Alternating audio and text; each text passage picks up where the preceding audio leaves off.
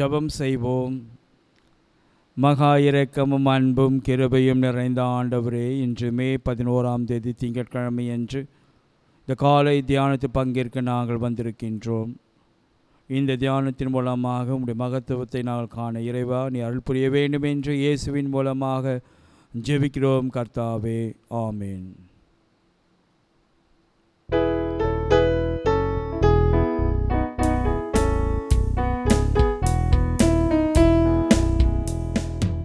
நம்பி வந்தேன் மேசியா, நான் நம்பி வந்தேனே, திவ்ய சரணம் சரணம் சரணம் ஐயா, நான் நம்பி வந்தேனே.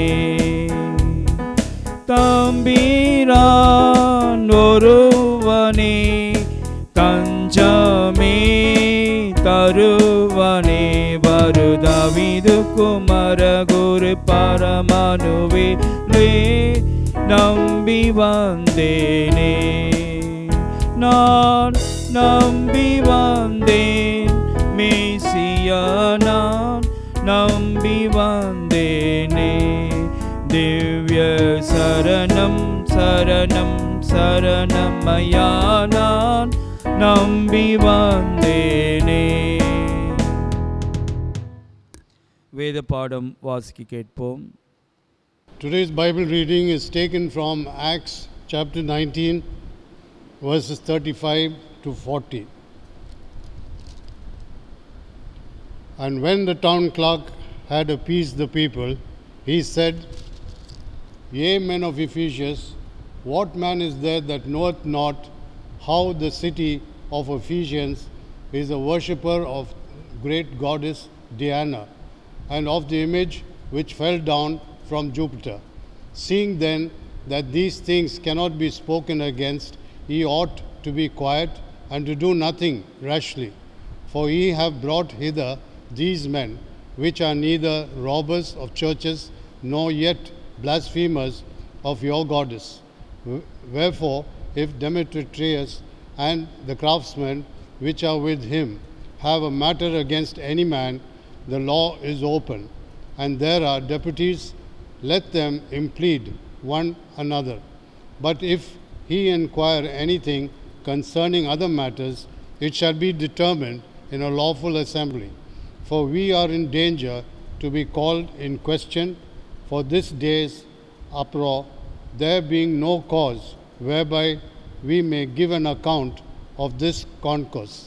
கிறிஸ்துவுக்குள் அன்பானவர்களே, இன்றைய நாளில் நாம் மிக குறிப்பாக எபேசு பட்டணத்தை கடந்த வாரத்தின் மூலமாக அந்த பின்னணியில் நிகழ்ந்த சம்பவங்களை எல்லாம் நாம் காண்போம். இந்த எபேசு என்கின்ற பட்டணத்தை குறித்து நாம் பார்க்கும்பொழுது இங்கே அப்போஸ்தலர் நடபடிகள் 19ஆம் அதிகாரம் 34வது வசனத்தை நாம் பார்க்கின்றோம். அங்கே எபேசில் அங்கே காணப்படுகின்ற ஒரு விசித்திரமான செய்தி என்னவென்றால், அங்கே இருக்கின்ற ரோமர்கள் சொல்லுகின்ற காரியம், எபேசு அர்த்தமி வாழ்க என்று மக்கள் எல்லோரும் திரண்டிருந்து அங்கே சத்தம் போட்டு கொண்டிருந்தார்கள். அப்படிப்பட்ட ஒரு சூழ்நிலையில் அந்த அதிகாரிகள் வந்து அவர்களை அதட்டி சொல்லுகிறார்கள், எபேசின் அர்த்தமி சிலை இங்குதான் வானிலிருந்து வீழ்ந்தது என்பதை நீங்கள் அறிகிறீர்களே, அந்த சிலையும் நம்மிடத்தில் பத்திரமாக இருக்கிறது என்று சொல்லி மக்கள் அனைவரையும் அவர்கள் அதட்டினார்கள் என்று நாம் காணுகின்றோம். ஆக இந்த எபேசு பட்டணம் என்பது அதற்கு மற்றொரு பெயரும் உண்டு, அது எபேசு அர்த்தமி என்பதாகும். ஆக இந்த எபேசு அர்த்தமி என்கின்ற சிலை என்பது வானிலிருந்து விழுந்ததாக மக்கள் நம்பிக்கொண்டிருக்கிறார்கள். ஆக அப்படிப்பட்ட அந்த நம்பிக்கையானது மக்களில் அவர்கள் சிலைகளை வழிபடக்கூடியவர்களாக இருந்தார்கள் என்பதையும் நாம் காணுகின்றோம். ஆக அப்படிப்பட்ட இந்த துருக்கி கேஸ்டர் என்கின்ற நதியோரத்தில் அமைந்திருக்கின்ற ஒரு பட்டணம்.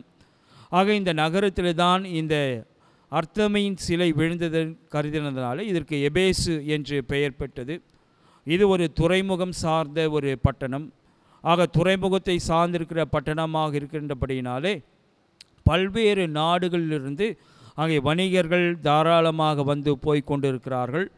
ஆக அப்படி ஒரு துறைமுகம் சார்ந்த ஒரு பட்டணம் இருக்கிறபடினால செல்வ செழிப்பும் நிறைந்திருக்கிற ஒரு பட்டணம்.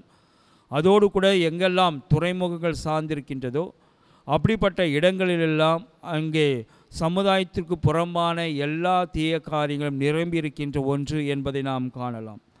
அப்படிப்பட்ட ஒரு சூழலிலே, அப்படிப்பட்ட ஒரு அந்த பட்டணத்திலே அங்கே அர்த்தமி சிலை விழுந்ததற்காக ஒரு மாபெரும் ஒரு ஆலயம் கட்டப்பட்டது.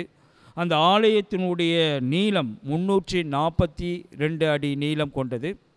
அகலம் ஏறக்குறைய 162 அடி அகலத்தை கொண்டது. 56 அடி உயரம் கொண்டது. ஏறக்குறைய 24,000 பேர் ஒரே நேரத்தில் அமர்ந்து பார்க்கக்கூடிய ஒன்று. ஆக இங்கே உயிர்த்தெழுந்த இயேசுவானவர் சொல்லுகின்றார், நீ எழுத வேண்டியது 7 திருச்சபைகளுக்கு ஆவியானவர் சொல்லுவதை எழுது. ஆக ஏன் 7 திருச்சபைகள்?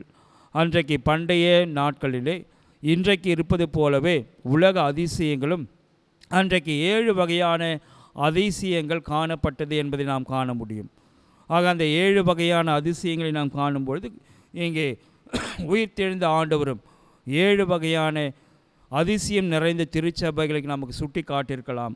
ஒருவேளை அன்றைக்கு பண்டைய 7 அதிசயங்கள் என்னவென்று நாம் காணுகின்ற பொழுது அங்கே எகிப்தில் இருக்கின்ற பிரமிடுகள், பாபிலோனில் காணப்பட்ட தொங்கு தோட்டம், 3வதாக கொலைசஸ் ஆஃப் ரோடஸ் என்கின்ற ஒரு இடம், 4வதாக தெயூஸ் என்ற ஒரு தேவதைக்கான ஒரு மாபெரும் ஒரு ஆலயம், 5வதாக இங்கே அர்த்தமி என்கின்ற தேவதைக்காக கட்டப்பட்டிருக்கின்ற மிகப்பெரிய ஒரு ஆலயம், அதே போலவே ஹார்னிக்கஸ் என்கின்ற ஒரு இடத்தில் இருக்கின்ற ஒரு மியூசியம், 7வதாக எகிப்தில் இருக்கின்ற ஒரு கலங்கரை விளக்கம்.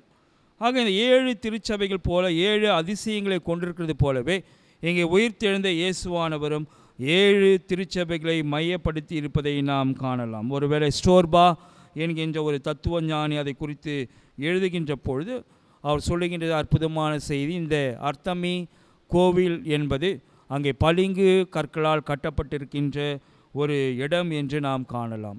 ஆக அப்படிப்பட்ட அந்த எபேசு திருச்சபை அங்கே 2ஆம் அதிகாரத்தில் நாம் காணுகின்ற 1வது வசனத்திலே அங்கே எழுதப்பட வேண்டிய காரியம் என்னவென்றால், எபேசு திருச்சபைக்கு நீ எழுத வேண்டியது அது என்னவென்றால் சிறிய ஆசியாவில் இருக்கின்ற ஒரு திருச்சபை. ஒருவேளை ஆசியா என்பதை 2ஆக பிரிக்கப்பட்டு அதற்கு சிறிய ஆசியா என்று ஏசியா மைனர் என்று அழைக்கப்படுகின்ற ஒன்று. இந்த சிறிய ஆசியாவினுடைய தலைநகரம் என்னவென்றால் அன்டோலியா. இன்றைக்கு துருக்கி நாட்டினுடைய தலைநகரமாக இருக்கின்ற அன்டோலியா தான் அன்றைக்கும் ஒரு தலைநகரமாக இருந்ததை நாம் காணுகின்றோம். அது ரோமர்களுடைய தலைமையிடமாக காணப்பட்ட ஒன்று. அப்படிப்பட்ட அந்த இடத்தை தான் அங்கே சிறிய ஆசியாவாக கருதப்பட்டது. ஆக தான் இங்கே அப்போஸ்தலர் நடபடிகள் 2ஆம் அதிகாரத்திலே நாம் காணுகின்ற காரியம் என்னவென்றால் 9, 10வது வசனத்திலே நாம் காணுகின்றோம், இவர்கள் எல்லோரும் நம்முடைய தேசத்தை சார்ந்தவர்கள் அல்லவா என்று சொல்லி ஒரு நீண்ட பட்டியல் கொடுக்கப்படுகின்ற ஒரு பட்டியலை காணுகின்றோம். அவர்கள் அனைவருமே சிறிய ஆசியா பகுதியை சேர்ந்தவர்கள். ஒருவேளை அன்பானவர்கள், இன்றைக்கு நீங்கள் நானும் ஆசிய பகுதி சார்ந்தவர்களாலே நாம் பெருமைப்பட்டு கொள்ளுகின்ற ஒரு காரியம் இருக்கும் என்றால், முதலாக இந்த உலகத்திலே பொருட்கள் வாங்குவதற்கு அங்கே நாணயம் பயன்படுத்தப்பட்ட ஒரு முறையை கொண்டு வந்ததும் ரோமர்கள் என்பதை நாம் காணலாம். அதிலும் குறிப்பாக இந்த எபேசில் தான் முதலாக இந்த நாணயத்தின் மூலமாக பொருட்கள் வாங்கக்கூடிய ஒரு முறையை கொண்டு வரப்பட்டது என்று நாம் காணலாம். ஒருவேளை அன்பானவர்களே, அப்படிப்பட்ட உயர்ந்து காணப்படுகின்ற இந்த பட்டணம் துறைமுகம் சார்ந்திருக்கிற பட்டணம். ஆகவே ஏற்றுமதி செய்யப்பட வேண்டிய பொருட்கள் உண்டு, இறக்குமதி செய்யப்பட வேண்டிய பொருட்களும் உண்டு. ஆகவே அப்படிப்பட்ட ஒரு தலமாக இருப்பதனால இங்கே அடிமைகள் அதிகமாக காணப்பட்டார்கள் என்று இங்கே 1 தீமோத்தேயு 6ஆம் அதிகாரம் 1வது வசனத்திലേക്ക് நாம் பார்க்கின்றோம். அடிமைகள் நிறைந்திருந்த ஒரு பட்டணம். ஏனென்றால் அவர்கள்தான் இந்த வணிக பொருட்களை எல்லாம் கையாள்வது சிறப்பான முறை. ஆகவே அடிமைகள் ஏராளம். 2வதாக துறைமுகம் சார்ந்திருக்கிற பட்டணம் ஆனபடினாலே செல்வந்தர்களுக்கும் பட்சமில்லை. ஏனென்றால் ஒவ்வொருவரும் ஒவ்வொரு விதமான தொழிலை மேற்கொண்டிருந்தார்கள். ஆகவே அதிகமான பணத்தை திரட்டி தரக்கூடிய ஒன்றாக இருந்தது. 3வதாக 19ஆம் அதிகாரம் 19வது வசனத்தை நாம் காணுகின்ற வண்ணமாக இந்த எபேசு பட்டணம் என்பது மாய வித்தைகள் நிறைந்திருக்கின்ற ஒரு பட்டணமாக இருந்திருக்கிறது. ஆகவே அப்படிப்பட்ட ஒரு சூழ்நிலை இருக்கின்ற ஒரு பட்டணமாக இந்த எபேசு பட்டணத்தை நாம் காணுகின்றோம். ஆனால் அப்படிப்பட்ட ஒரு நிலைமையிலே தான் அங்கே அப்போஸ்தலனாகிய பவுல் அவ்விடத்திற்கு ஊழியத்தை செய்வதற்காக போகிறதை நாம் காணுகின்றோம். ஒருவேளை அன்பானவர்களே, அப்படிப்பட்ட அந்த இடத்திலே யாரெல்லாம் அந்த ஊழியம் செய்வதற்காக போயிருந்தார்கள் என்பதை நாம் காணுகின்றோம். முதலாக போனவர் அலெக்சாந்திரிய நாட்டை சார்ந்த அப்போலோ என்று அப்போஸ்தலர் நடவடிக்கைகள் 18ஆம் அதிகாரத்தில் நாம் காணுகின்றோம். இரண்டாவதாக அப்போஸ்தலனாகிய பவுல் அந்த இடத்திற்கு அவர் ஊழியத்திற்காக போயிருந்தார் என்பதை நாம் காணுகின்றோம். மூன்றாவதாக அங்கே அப்போஸ்தலனாகிய பவுல் தான் போன பிறகு தீமோத்தேயுவை அந்த இடத்திற்கு அனுப்பி வைத்தார் என்பதை நாம் காணுகின்றோம்.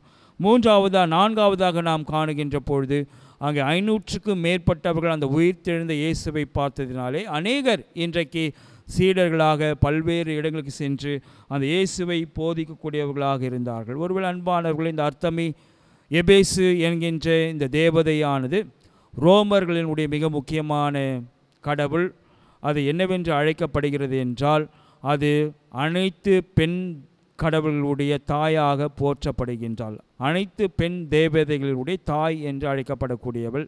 ஆகவே இது ரோமர்களுக்கு அர்த்தமி என்றும், கிரேக்கர்கள் இதனை டயானா என்று அழைப்பதும் உண்டு. ஒரு அன்பானவர்கள், இன்றைக்கு நம்முடைய இளவரசர் இங்கிலாந்து தேசத்தில் இருக்கின்ற இளவரசர் சார்லஸ் அவருடைய மனைவியினுடைய பெயர் டயானா என்று கேட்டு நாம் அநேகர் நம்முடைய பிள்ளைகளுக்கு டயானா என்று பெயர் வைத்திருக்கிறோம். ஆனால் இந்த டயானா என்பது மற்றொரு பெயர்தான். அர்த்தமி பெண் தேவதையினுடைய இன்னொரு பெயர் தான் டயானா. ஆக இந்த டயானாவினுடைய அல்லது அர்த்தமியுடைய சிறப்பு அம்சம் என்னவென்றால், அனைத்து பெண் தேவதைகளுடைய தாய். ஒருவேளை அன்பானவர்களே, ஆகவே தான் இந்த இடத்தை என்னவென்று அழைக்கிறார்கள் என்றால், மதர் சர்ச் ஆஃப் ஏஷியா என்று அழைப்பதும் உண்டு, அல்லது மதர் சிட்டி ஆஃப் ஏஷியா என்று அழைப்பதும் உண்டு. ஆனால் யோவான் என்கின்ற சீடனானவன் 92ஆம் ஆண்டு இயேசுவானவர் தனக்கு பணித்திருந்தபடியே அவருடைய தாயை ஏற்றுக்கொண்டு அவர் இந்த எபேசு பட்டணத்துக்கு வந்து குடியேறினார். இந்த பட்டணத்தில் அவர் அற்புதமான ஊழியங்களை எல்லாம் செய்தார். 93ஆம் ஆண்டு இயேசுவினுடைய அம்மா இந்த எபேசு பட்டணத்தில் இறந்து போனார்கள். ஆகவே திருச்சபை அவர்கள் என்னவென்று அழைக்கிறது என்றால், இந்த எபேசு பட்டணத்தை எபேசு திருச்சபை என்னவென்று அழைக்கிறார்கள் என்றால், மதர் சர்ச் ஆஃப் ஏஷியா என்று அழைக்கப்படுகின்ற ஒன்று. ஆனால் ரோமர்கள் அதை அழைக்கின்ற விதமே வேறு விதமான ஒன்று. அது காரணம் என்னவென்றால், அந்த பெண் தேவதையை மையமாக கொண்டிருப்பதனாலே அதற்கும் என்னவென்று அழைக்கிறார்கள், மதர் சிட்டி ஆஃப் ஏஷியா என்று அழைப்பதும் உண்டு. ஒருவேளை அன்பானவர்களே, அப்படிப்பட்ட இந்த அர்த்தமி கோவிலிலே காணப்படுகின்ற பழம்பெரும் ஒரு காரியம் என்னவென்றால், அன்றைக்கு இந்த ஆலயமானது அநேக மக்கள் இங்கே வந்து தங்கக்கூடியவர்களாக இருந்தார்கள். ஏனென்றால் துறைமுகம் சார்ந்த பட்டணம். அப்படி கப்பலில் வருகின்றவர்கள் தங்குவதற்கு அங்கே விடுதிகள் இல்லை. அப்படி விடுதிகள் இல்லாததினாலே இந்த பெரிய கோவில் தான் அவர்கள் தங்கும் இடமாக மாறி போனது. ஆக அடிமைகள் மற்றும் வருகின்ற வியாபாரிகள் அனைவரும் இந்த இடத்தில் தங்கக்கூடியவர்கள்.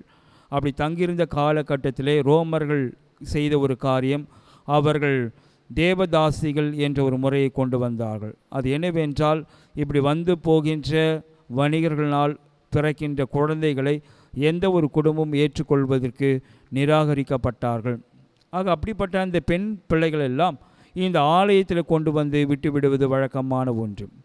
ஆக அவர்களை என்னவென்று அழைப்பார்கள் என்றால், அவர்கள் தேவதாசிகள் என்று அழைக்கின்ற முறை ஒன்று உண்டானது. ஒருவேளை இந்தியாவிலும் அப்படிப்பட்ட ஒரு பழக்கம் உருவான ஒன்று. அப்படி உருவானதுனால தான் இன்றைக்கு அவர்கள் மூலமாக இந்த தேவதாசிகள் என்பவர்கள் எல்லாம் ஆலயத்தில் வளர்ந்திருப்பதனாலே இன்றைக்கு பரதநாட்டியம், குச்சிப்புடி போன்ற நடனங்கள் எல்லாம், ஒடிசி போன்ற நடனங்கள் எல்லாம் பிரபலமானதும் இதன் வாயிலாக தான். ஒருவேளை அன்பானவர்கள், அப்படிப்பட்ட ஒரு கொடுமையான ஒரு நிகழ்வு இங்கே இந்திய கலாச்சாரத்திலும் மெசபடோமியா கலாச்சாரத்திலும் காணப்பட்ட ஒன்று. அப்படிப்பட்ட ஒரு சூழ்நிலை 1947ஆம் ஆண்டு மெட்ராஸ் பிரசிடென்சி என்று அழைக்கப்படுகின்ற சென்னை மாகாணத்தினுடைய அவர்களுடைய பிரசிடெண்ட்டாக தலைவராக இருந்தவர் தான் ஓமந்தூர் ராமசாமி ரெட்டியார் என்பவர்கள். 1947ஆம் ஆண்டு முதல் முறையாக இந்த பிரசிடென்சியிலே ஒரு பெண் ஒரு பிரதிநிதியாக சேர்த்து கொள்ளப்பட்டார்கள். அவர்கள் சுகாதாரத்துறை அமைச்சராக டாக்டர் முத்துலட்சுமி ரெட்டியார் அவர்களும் சேர்த்து கொள்ளப்பட்டார்கள். இந்த பெண் தேவதாசிகள் என்று இருந்த ஒரு காலகட்டம். ஆகவே டாக்டர் முத்துலட்சுமி டாக்டர் அம்மா அவர்கள் ஒரு அற்புதமான ஒரு தடை சட்டம் கொண்டு வந்தார்கள். இனிமேல் தேவதாசி சட்டம் தடுக்கப்பட வேண்டும் என்று கேட்டுக்கொண்டு ஒரு தடை சட்டத்தை கொண்டு வந்தார்கள். அன்றைக்கு இருந்த எல்லா உறுப்பினர்களும் அதை குறித்து பேசினார்கள். பேசின முடிவில் சொன்ன காரியம் என்னவென்றால், இந்த பெண்கள் எல்லோரும் கடவுளுடைய அறப்பணியை செய்து கொண்டு தங்கள் வீட்டிற்கு வேண்டிய ஆசிகள் எல்லாத்தையும் பெற்று கொண்டிருக்கிறார்கள். இவர்கள் மூலமாக அவருடைய குடும்பங்கள் அனைத்தும் ஆசீர்வாதங்களை கடவுளிடத்தில் நேரடியாக பெற்று கொண்டிருக்கிறதுனாலே இந்த தடை சட்டமானது ஏற்றுக்கொள்ளப்பட முடியாது என்று திட்டவட்டமாக அறிவித்து விட்டார்கள். அன்றைக்கு இருந்த தலைவர் ஓமந்தூரார் அவர்கள் முடிவாக டாக்டர் முத்துலட்சுமி அவர்கள் பேச அழைக்கப்பட்டார். அவர்கள் தனி ஒரு பெண்ணாக அந்த அவையில் இருக்கிறார்கள். அவர்கள் எழுந்து பேச தொடங்கினார்கள். அன்புக்குரிய உறுப்பினர்களே, இதுகாரம் இந்த பெண்கள் எல்லோரும் தங்களுக்காகவும் தங்கள் குடும்பத்திற்காகவும் இந்த தொழிலை செய்து அவர்களுக்கு வேண்டிய ஆசீர்வாதங்களை எல்லாம் கடவுளிடத்தில் அவர்கள் பெற்று கொண்டிருக்கிறார்கள். அவர்கள் போதுமானது என்று நான் நினைக்கின்றேன். ஆகவே இன்றைய தினத்திலிருந்து இங்கு அமர்ந்து கொண்டிருக்கிற மாண்புமிக உறுப்பினர்கள், அமைச்சர்கள் அனைவரும் தங்களுடைய மனைவி, தங்களுடைய பெண் பிள்ளைகள் அனைவரையும் இந்த புனிதமான திருப்பணிக்கு அனுப்பி தங்களுக்கு வேண்டிய ஆசீர்வாதங்களை அனைத்தையும் நீங்கள் தேடிக்கொள்ள வேண்டும் என்று நான் விரும்புகின்றேன். ஆகவே இதை ஒரு சட்டமாக கொண்டு வர வேண்டும் என்று நான் கேட்டுக்கொள்கிறேன் என்று சொல்லி டாக்டர் முத்துலட்சுமி அவர்கள் தீர்க்கமாக அவர்கள் பேசினார்கள். ஆக அதனுடைய உண்மையான சாராம்சத்தை புரிந்து கொண்டிருந்த உறுப்பினர்கள் எல்லோரும் பலமாக கைத்தட்டி ஆர்ப்பரிப்போடு அந்த சட்டம் நிறைவேறியது. இன்றைக்கும் இந்த தேவதாசி சட்டமானது ஒருவேளை இந்தியாவில் அநேக இடங்களிலே அது அழிக்கப்பட்டு மறைக்கப்பட்டு விட்ட ஒரு சூழ்நிலையை நாம் காணுகின்றோம். ஒருவேளை அன்பானவர்கள், அப்படிப்பட்ட ஒரு நிலைதான் அன்றைக்கு எபேசு பட்டணத்தில் காணப்பட்டது என்பதை நாம் அறிவோம். ஆக ஒருவேளை ஏன் இந்த எபேசு பட்டணத்திற்கு அந்த உயிர்த்தெழுந்த ஆண்டவர் நீ இவ்வாறு எழுத வேண்டும் என்று கேட்டுக்கொண்டார் என்பதற்கான ஒரு பின்னணிகளையும் நாம் காண முடிகிறது. ஒரு அன்பானவர்கள், தொடர்ந்து இந்த எபேசு பட்டணத்தை குறித்த நாளை தினத்திலும் நாம் தியானிப்போம். இன்ற நாளிலும் தங்களுடைய பிறந்த நாட்களை நினைவு கூறுகின்ற நண்பர்கள் திருமதி ஸ்டெல்லா எல்சபத், திருமதி மேரி செல்வி ஜாய், திருமதி அம்பிகா, திருமதி ஷீபா பத்மணி, திரு ஜேசன் அலெக்சாண்டர், செல்வி நட்டிஷா ஜெனிஃபர், செல்வி டாஃப்னி அபிகாயில், திரு பென்னி பிரேம்குமார் தாமஸ் ஆகியோர் தங்களுடைய பிறந்த நாட்கள் நினைவு கூறுகிறார்கள். திருமண நாட்கள் நினைவு கூறுகின்ற தம்பதிகள் mister and Mrs RM. Solomon, mister and Mrs Jeevaraj Swamidas, mister and Mrs Shantha மோகன், mister and Mrs Sam சுகிதராஜ், mister and Mrs Jayakumar, mister and Mrs SA. Inbaraj, mister and Mrs D. Jeyamohan ஆகியோர் தங்களுடைய திருமண நாட்கள் நினைவு கூறுகிறார். அவளுக்காக நாம் ஜெபம் செய்வோம். பரிசுத்தம் நிறைந்த ஆண்டவரே, இந்த நாளில் தங்களுடைய பிறந்த நாட்களை நினைவு கூறுகின்ற ஒவ்வொருவரும் நீரே பேர் பேராக ஆசீர்வதியும். திருமண நாள் நினைவு கூறுகின்ற தம்பதிகளையும் அவருடைய பெற்றோர், உடன் பிறந்தோர், அவருடைய குழந்தைகள், பேரப்பிள்ளைகள் அனைவரும் நீர் ஆசீர்வதிப்பீராக. இறைவன் தாமே எங்களுடைய பிள்ளைகளுடைய படிப்புக்காக நாங்கள் ஜெபிக்கின்றோம். வெகு விரைவாக தகப்பனே பள்ளிக்கூடங்கள் திறக்கப்பட கடவுள் அருள் புரிவீராக. அநேக இடங்களிலே வெகு வேகமாக பரவி வருகின்ற இந்த தொற்று நோயிலிருந்து நீரை இந்த உலகத்தை நீர் காப்பாற்றி வழிநடத்த வேண்டும் என்று இயேசுவின் மூலமாக ஜெபிக்கிறோம் கர்த்தாவே, ஆமேன். நம்முடைய ஆண்டவராக இயேசு கிறிஸ்துவின் கிருபையும் பிதாவாக தேவனுடைய அன்பும் தூய ஆவியானவருடைய வழிநடத்துதல் நம் அனைவரோடும் இன்றும் என்றும் சதா காலங்களிலும் நிலைத்திருப்பதாக. ஆமேன்.